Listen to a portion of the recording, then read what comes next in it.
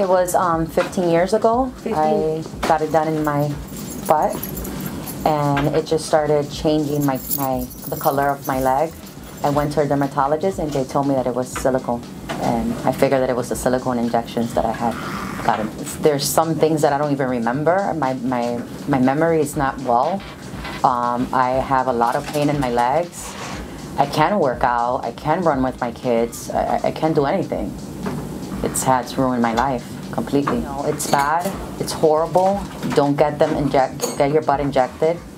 You just go to a professional person to get it done. If you want a fat transfer, it's better to get just a fat transfer if you want a big butt. Yeah. That's basically what it is. I was searching and searching, and I loved his reviews. I was like, you know what? This is the doctor for me. I feel like this is an angel for me. And when I met him, I said, okay, this is the one for sure. I can't wait. I can't wait to actually have a regular life.